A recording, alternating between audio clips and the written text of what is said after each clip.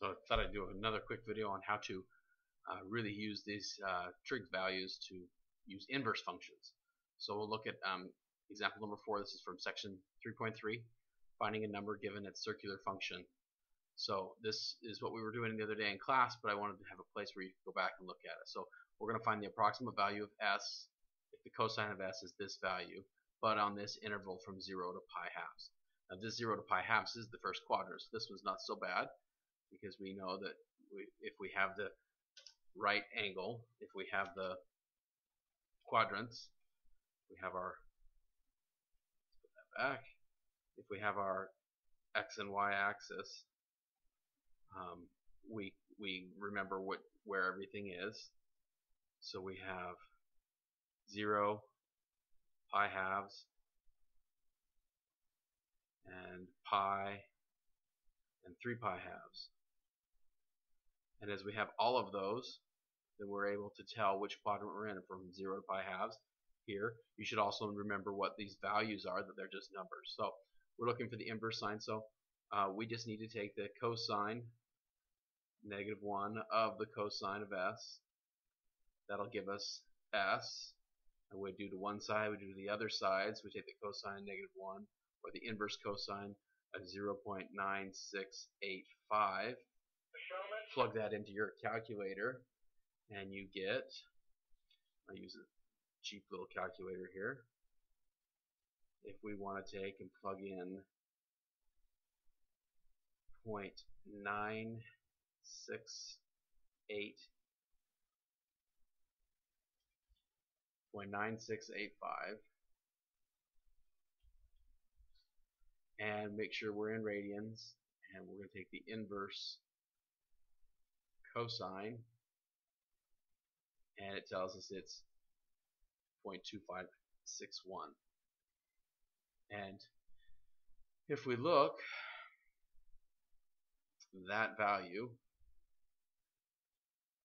can be rounded, but that's the specified value. That's the answer. That's our value. It's about 1/4. So we have the answer. If the directions were clear, it would tell us where to approximate. We don't know exactly where, so we could just write that the approximation is 0.252. Just rounding it. We should probably make this approximately 2.52. Let's do another one. The exact value of the specified.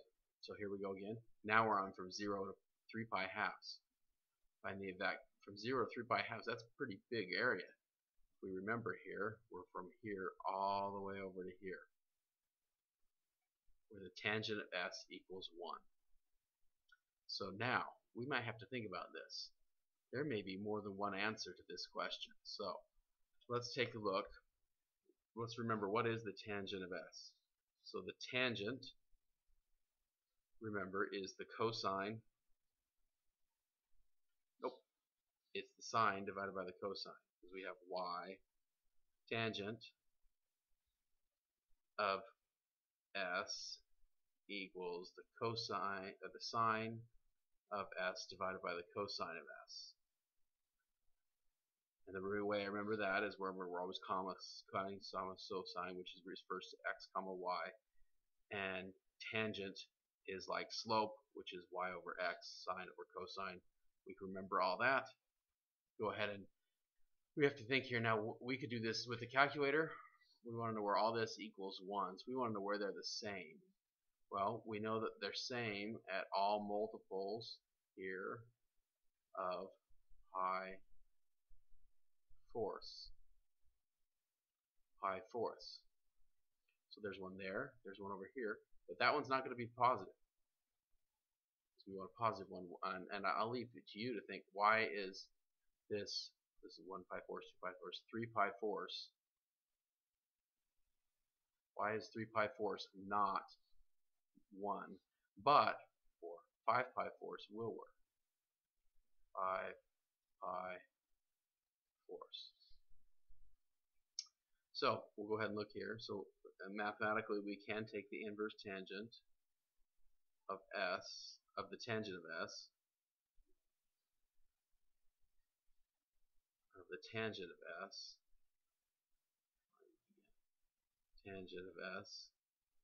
that's going to take the inverse tan of 1, and it should give us approximately the answer of whatever pi divided by 4 is. So we can check both of that and make sure we're on the right path here. So we're going to take the inverse. We'll clear this. We have 1. We want the inverse. Oh, inverse.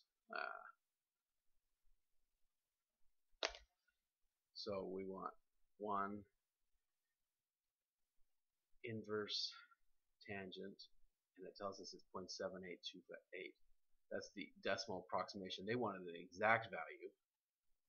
So we're going to, there's our approximation.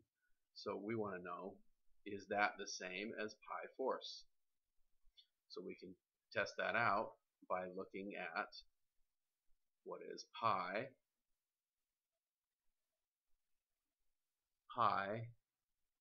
divided by 4. And as you see on the screen, they're the exact same thing. So this truly is pi force. We can also try 5 pi force and see if the tangent of that. So let's take 5 times pi divided by 4, and then take the tangent, and that should be 1. So we know that the answers could be multiple in this range. So we have the exact answer is either pi force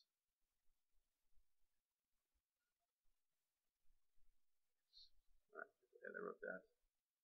It's equal to pi force or 5 pi force. And again, because we're all the way over to this, we have those two answers. If this was 0 to pi halves, it would be this one. If it was pi to 3 pi halves, it would be this one, or both of them if it's in that interval. So we have the answers. Hope that's been educational and you understand this now. We have both the exact answers we've found, and we looked at how we do approximate answers. The trick is to remember which quadrant you're in and using reference angles. So we'll leave it there.